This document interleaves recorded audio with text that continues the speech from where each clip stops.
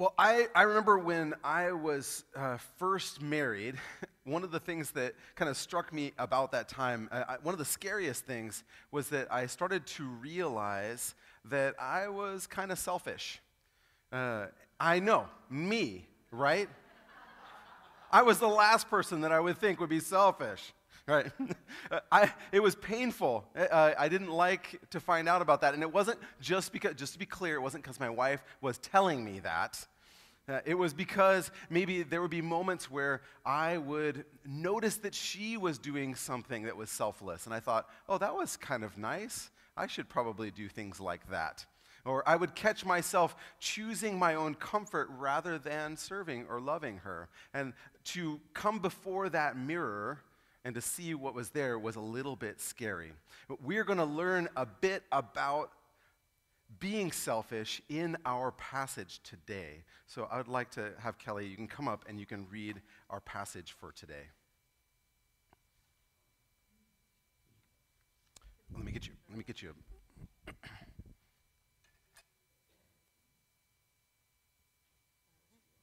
Yes. Hi. Kelly Eiblings. My family and I have been in Simi for about 15 years, and we just found you. So we're really excited to be here. So this is a great community. We love it. So we'll stick around. Okay, this is Hebrews 13. Keep on loving each other as brothers. Do not forget to entertain strangers, for by so doing, some people have entertained angels without knowing it. Remember those in prison as if you were their fellow prisoners, and those who are mistreated as if you yourselves were suffering. Marriage should be honored by all, and the marriage bed kept pure, for God will judge the adulterer and all the sexually immoral. Keep your lives free from the love of money and be content with what you have, because God has said, "Never will I leave you, and never will I forsake you."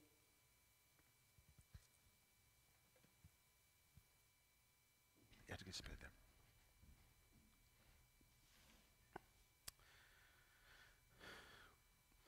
One of the themes that we're going to get at is that we can be people who are selfish. And I wonder if you have come to the point where you have started to recognize that a bit in yourself. Maybe it's not because you have been stealing or cutting in line in front of people. I don't know. Maybe it is those things, right?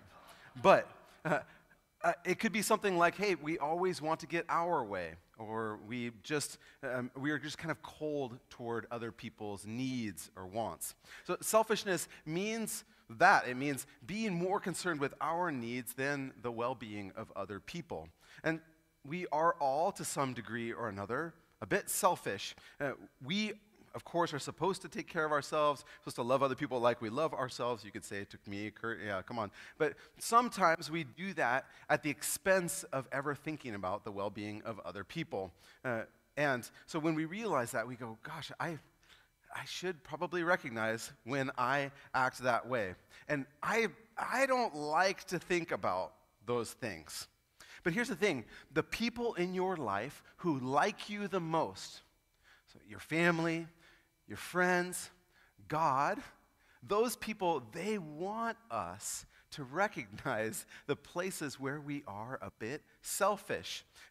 These people, because being selfish in the end is kind of like being, you ever had a plant that gets bound up in itself? Just kind of wraps all of its roots around. And the people who love us are the ones who go, I want to help you in this. And it isn't very fun for the plant, I would guess, when it gets pulled out of the pot and you have to tease out all of the roots. But the idea is that there will be real flourishing for that plant, only if it isn't bound up in itself. It's in this pot-bound plant. So the people who are invested in us, who like us, will be people who want us to realize that we are sometimes a bit selfish. It is in all of us. And recognizing that it is not unique to Christianity, I don't think. I think you can find plenty of self-help books out there about that. But the Christian message is for us, though, that God loves us ever before we take a step to get unbound. that God is the one who has loved us first. And because God likes you, he wants to have his love work in you, to press down into your life so that it will come out in many, many different ways. That this God is the gardener who breaks up our root-bound roots. It's uncomfortable, but it's for our good. And that's a helpful framework as we hear some of these final instructions as we come to the end of the book of Hebrews that are, in part, a reminder for us not to be selfish. This is not a list of ways to earn God's love. Throughout the book of Hebrews, we have seen that God gave his life for us, that he's the one who took the initiative with us, and that life in this kingdom of God is marked by God's own self-sacrificial love, self-giving love. And so God is on our side as he's trying to press us out of some unhelpful habits or frame of mind. And so we're being pushed toward that at the end of the book of Hebrews. So it doesn't depend on us and what we do. It depends on God. Saving initiative is on his side. But at the end of the book, he says, hey, I know it's not strange that normal people have certain selfish tendencies. And so the preacher at the end of this, he gives some practical challenges, like in a lot of other New Testament books. And it is a bit like how I remember my mom when I was leaving the house. I already know that she loves me, but she would also give me a few reminders before she'd leave. Don't forget to do this thing and that thing. That's a bit about what the preacher is doing, giving a few things at the end of the book. So in our passage today, we're going to see that this self-sacrificial, self-giving nature of the kingdom of God is going to be applied to 5 different heart concerns of a Christian. These are not the only things that we care about as Christians, but they are important for us in our interpersonal life and as we interact with the world. So I'm going to divide these things into a couple of different moves, and I see them as really kind of Christian values that we can have. There are going to be 3 that are more centered on generosity, and 2 that are going to be a bit more centered on contentment. And there's overlap, of course, all that stuff, whatever. We can get into it. All right, so the sacrificial, self-giving love of God manifests itself in 3 different things. For us to have a generous heart, for us to have a generous home, and for us to be generous to the hurting. So first of all, the generous heart. It says, verse 13:1. So I'm in chapter 13 of Hebrews. If you didn't get that, chapter 13. In the beginning it says, keep on loving one another as brothers and sisters. So right from the start, we see this is not going to be really easy. we know who some of those one. It's our fellow believers, I will say different people provide differing levels of difficulty in loving them, to keep on loving. But we're encouraged to keep on loving each other. I love the ongoing nature of that there's an element where we're pressed to do that. There's this ongoing demonstration of love that needs to happen. And when we do it, it is good and pleasant. Psalm 133 says, behold how good and pleasant it is when brothers and sisters dwell in unity. But we know it's not just a feeling that we'll have for people, it's costly. It demands that we're willing to use our resources and our attention to care for one another, whether it's, financially or emotionally, the use of our time. And the Apostle John, he emphasized that. He wrote this: this is how we know what love is.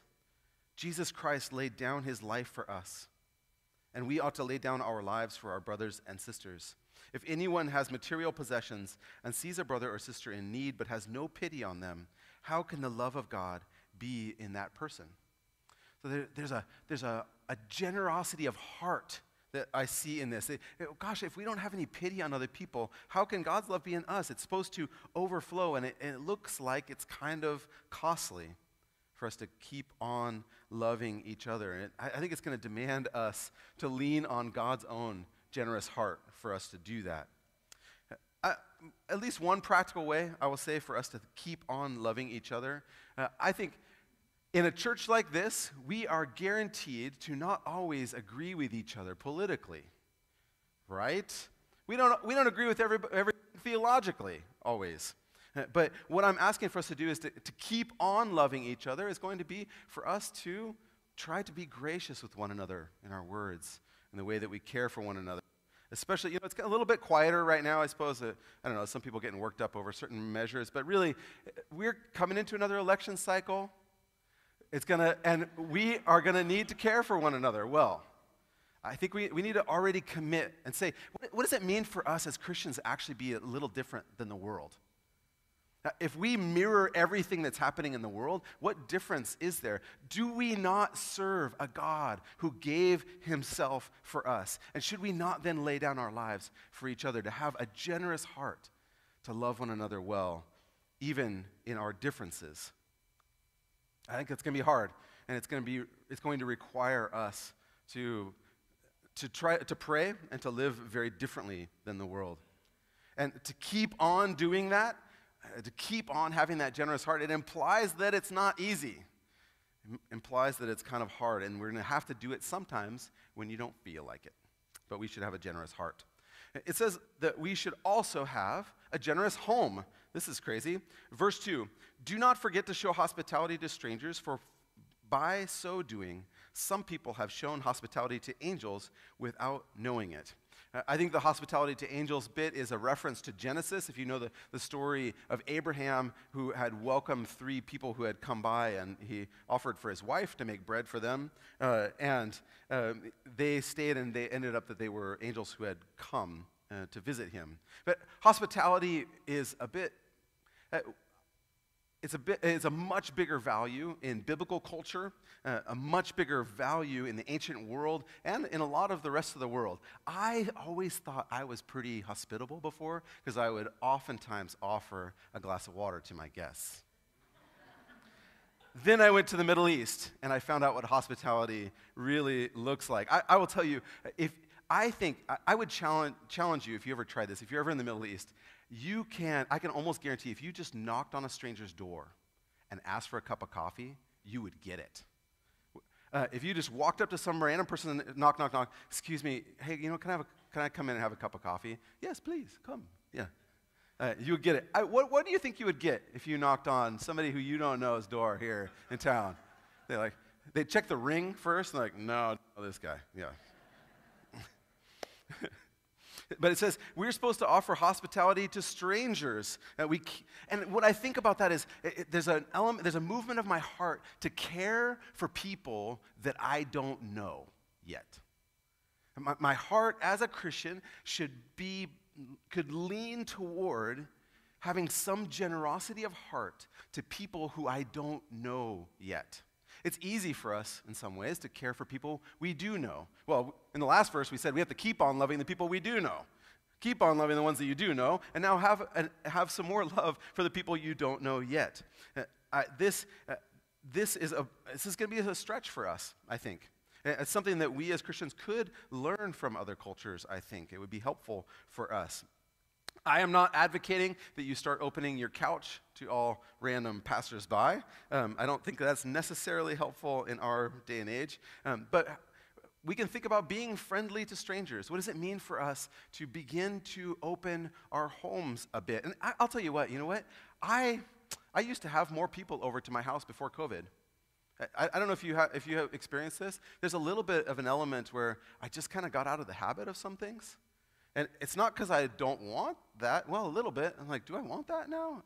And I need to stretch my heart to say, I want to have people over. And I like people, so I want to have my home actually begin to be a place where people can meet and to care for us. I got to say, I appreciate something about Dave and Michelle Rodriguez. They're actually moving to Tennessee soon, but one thing that they always had, they kind of have an open policy. If they have a party at their house, anybody else can join along. And I appreciate that leaning of the heart to say, let's have people be a part of it. Maybe you could think about inviting somebody over for a meal. It might be a stretch for you. It might be new, but to have our home be a place. What about, this is your church home for many of you. if you're not just visiting today, this is your church home. What would it mean for us to be welcoming to people who we don't know yet, who are strangers to us? Maybe it means breaking out of our circle, or even inviting some of those people to a meal. What does it mean for us in our life as well? It's hard, especially, I think some of us don't feel like we even keep up with the friends we've got. We feel like, I don't know if I even have space for new people, but there's an element of hospitality that if our heart is open, if our home in our heart is open to even begin to have a few new friends, to let some people in. So as Christians, we should have a generous heart, and we should have a generous home.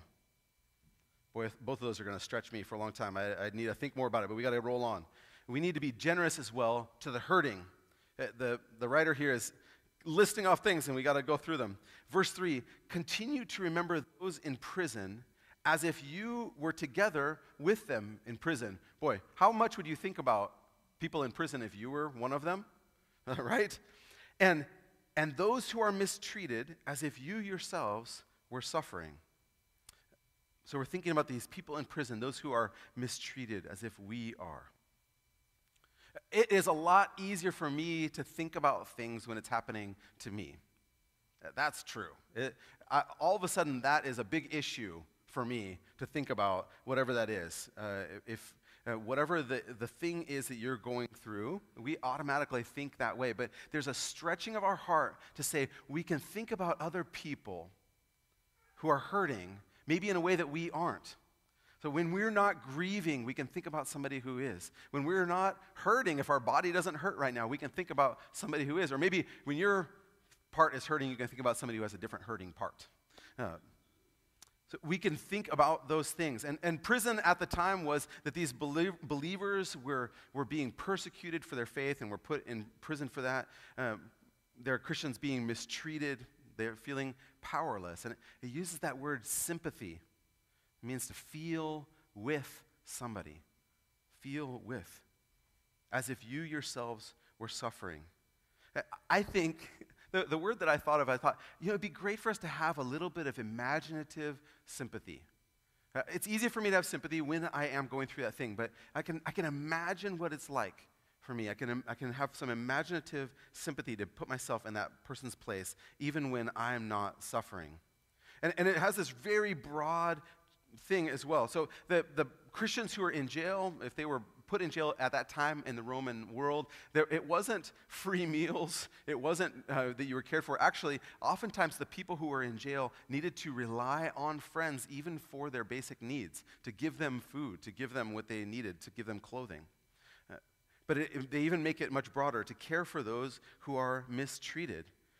So I think that it definitely implies that we could be people who care about Christians who are being mistreated or imprisoned in the world. We have on several occasions prayed to think about the organization Open Doors, which is caring for believers who are being persecuted. I think when we think about people who are being mistreated, boy, that is a basis for us that could really expand our hearts to a lot of different things. And I know there are a lot of Christians who care about many different things, and this is a terrific rationale for that, for us to care about people who are marginalized, because they're being mistreated. What would it be like for me to be in your place? What does it mean for us to care for people, for babies who aren't born yet? Put myself in their place. Or caring for women in crisis. Put myself in their place. People experiencing racism. What does it mean for me to put myself in their place? People who are mistreated. There's a lot more, but I wonder what it would mean for us to have a heart of generosity toward people who are hurting. Would that be something that we as Christians would actually look a little different than just the average person on the street? To say, you know what, I wouldn't naturally care about this, but I know that Jesus had a heart for me, and Christian people have a heart for the hurting. And I don't always want to do it, but I'm going to try to figure out how to do it. So we have this generous heart, generous home, and we're generous to the hurting. Then what follows is two different bits that seem that they tend to be more sacrificial.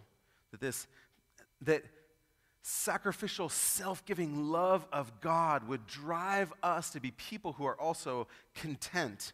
And I see that in boundaries that God has given us in sexuality and in money. So we have contentment in the area of sexuality. It says in verse 4, marriage should be honored by all, and the marriage bed kept pure, for God will judge the adulterer and all the sexually immoral. I'll say some people divide this passage into, I've divided it into, for us to be hospitable and content, or generous and content. But some people will divide it more on the lines of something that's more public and something that's more private. But what's interesting in this discussion, even about sexuality, it is a private thing, but it's discussed in a public way, like that this is something that should be honored by people and that we should be helping each other out. It seems like it's discussed in kind of a public way, that we as a community would be committed to seeing that people who are married are thriving, people who are single are thriving. I will say sometimes Christians are accused, oftentimes rightly, I think, for focusing a bit too much on this particular issue. But you can see in our passage, this is actually discussed as a whole litany of different things. It's discussed along with how hospitable we are, or how we're using our money. It's all these different ways that we can honor God. We can be doing that in the area of our money, or how we care for people who are being mistreated. But this topic is bound to stand out in the 21st century. Both of these, I would say, both sex and money in the world today are things that we have a very different view on in the 21st century. It's going to stand out if our Christian view of these things is different than those. But boy, it was necessary even at this time for them to talk about it. Because the Christian view of our human condition is that we tend to, or that we are tempted to distort many of the good gifts that God gives us. And we do that for everything. We misuse power. Power can be good. Money can be used in wonderful ways, but we tend to use it in twisted or broken ways. We, as human beings, also tend to misuse God's creation of sexuality and distort it in our lives. And this isn't new, like I say, to this. The writer of Hebrews calls out different groups. He says, hey, let's not be adulterous. That has to do with breaking marriage vows. So if somebody in this sexual relationship is married, one or the other or both, or if you're not married, he says, and all the sexually immoral. This word sexual immorality, it's going to relate to everything else. It's the word in Greek porneia, which means basically fornication, sex outside of marriage, people acting like they're married when they're not actually married is the idea of that. That God designed things for a man and a woman together and doing it in a different way.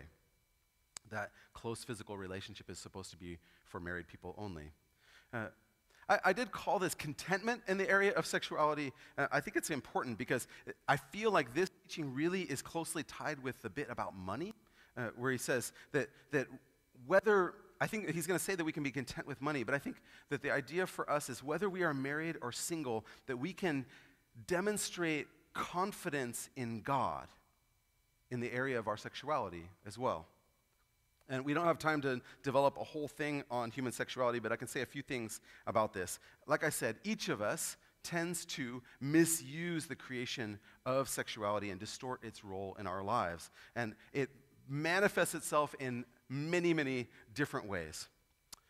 The covenant position on this is faithfulness in heterosexual marriage and celibacy in singleness. These constitute the Christian standard. I love that little bit is a part of it. And all of that flows from what Jesus taught as well, that we should be people who are challenged as believers to be faithful in our marriage and to abstain in singleness. And I think all of that is part of this new life in Christ that we lean into. And I got to tell you, that's not a real easy teaching, not in our world today, and it was hard for people who heard it in the first centuries, I think. But I don't think we need to hear it as if God is discounting our feelings, that we would have some desire or feelings with it. They're not discounted, but it's supposed to be controlled in some way by faith. Just like all the other things in this list. You may not feel like you want to keep on loving people in the community. It doesn't matter how you feel. We should be controlled by faith. If we have to be encouraged to be generous, I think we have to also be encouraged to think that our natural disposition of our heart isn't going to be leaning toward God. But we want to help people to flourish. And I think that these two areas in our sexuality and with money, we have to be encouraged together to be content, to say, hey, God is in control in these areas, and I'm a fallen creature, and it's going to touch every area of my life, including my sexuality. And I think we can say as well that this message will run counter to our culture, that to say that actually that our sexuality or sex is not necessary for a full and complete life. Somebody who is single is definitely not in any way inferior, and somebody who's married, well, either way, you're not single. If you're single, you're not inferior or superior to being married. And he says the marriage should be honored by all. And I don't think that we should take that in any way to think that it's better. It does mean that we as a community, though, are trying to create a culture where people thrive in their lives. And I got to tell you, it is hard to be married. So we care about marriages that aren't ours. We care about those. It is hard to be single. And so we care about singleness that isn't ours. So we together, I just think it's a picture of a community that's really trying to help each other out. And I think that's a really beautiful thing. So we can seek to honor God in all areas of our lives, including our sexuality. And some of the biggest issues in church, I will say, first things that are really going to be coming up is issues of pornography and how we deal with that. Boy, it's a huge issue in the world, and access is way too easy. And it isn't just an issue for the kids. There is a lack of commitment, even in our church, to seeing that other marriages are thriving. Or do we care? Do we care if Kurt loves Karen well? More than just like that would like mess up the church or something. But do you care for us individually? And do we have a tight enough knit community where singleness is actually plausible, where people can live well and be cared for, that all of us can be cared for in our relationships? But we know that when we fall short, we are invited always to repent, to receive forgiveness of God, and to walk in the way that God has marked out for us. And I'm going to say a bit more about that in a moment. Because, we have trouble as well being content with money. We have trouble with this, and we're going to get to a bit more in a minute. He says, hey, we're not supposed to love money. We are supposed to have this contentment that is based on the character of God, to not be anxious about our world and what's going to happen, but to be thankful for what we have. Because, he says, keep your lives free from the love of money and be content with what you have.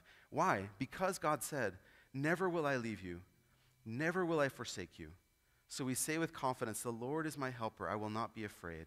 What can mere mortals do to me? So we fight for contentment in these areas, and we're, even when we're encouraged to be discontent, and it ends up shaping kind of all the rest of the things. If we are content people, if we believe that God is our helper and he's not going to leave us, we don't need to be afraid. We can realize that he's not leaving us alone. So I think when we think about our money, we can say, am I more controlled by my fears than by my faith when it comes to my money? That is hard where the rubber hits the road. All right, this is important for us. When we think about this list of 5 things, about generosity and contentment, it is likely, I think, that one or more than one of those might stand out to you as a weakness. Maybe one of those did stand out for you. If you are somebody who recognizes that you have not been loving brothers and sisters as God would want you to, or maybe you recognize that you have not been as hospitable, welcoming to others as God would want you to be. Or you recognize that you have not had that kind of imaginative sympathy for somebody else who is suffering or in difficulty. If you are not living into God's plan for sexuality, or if you recognize that your heart is not free from the love of money and you get anxious about it, I have good news. Because From the beginning, I said that we are called into a life that mirrors the self-giving love of God. That this kingdom of God means sacrificial, self-giving love. And some people might wonder, hey, does that mean then if I don't have these things, then I'm not in God's kingdom, if that's what his kingdom is there? Or maybe God wouldn't want me anyway. Well, I want to tell us, Christ died for people like us. Christ gave his life for people exactly like us. When we fall short, we are invited to repent. We're invited to receive the forgiveness of God and to walk in his way.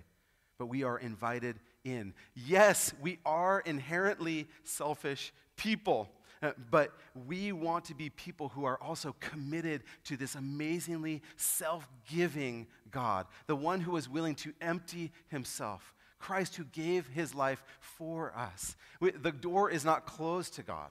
God says, yes, I know that things don't always work in your life. In fact, that's why I gave myself for you. That God is saying, I invite you in. I want you to be with me. I want you to seek me and seek my healing. That it's not very comfortable, and God is going to be teasing out our roots, and we're being pushed out of our comfort zone. But what's amazing is that we are in this kingdom of God. The king that we follow is inviting us to this same kind. This self-sacrificing king is inviting us to mirror his life. Let's pray. Lord, we ask you to help us to be people who follow all the things throughout the book of Hebrews, to say, you are our high priest. You are the one who gave yourself for us. And we pray that our Christian life will affect our ethics, even if it's hard. And God, I pray that we will be people of great, generous heart. That even when especially when we know people are not living up to what God wants, that we will have a heart that welcomes and calls people to relationship. God, I was welcomed when my life was still a mess, and it still is. God, you welcome me in, and I pray that will drive us to thankfulness, to keep our eyes on the King who gave himself for us. And not that we earn our way to you, but that you initiated with us. Amen. And it's in that spirit that we will turn and now celebrate the Lord's Supper, which is a perfect connection for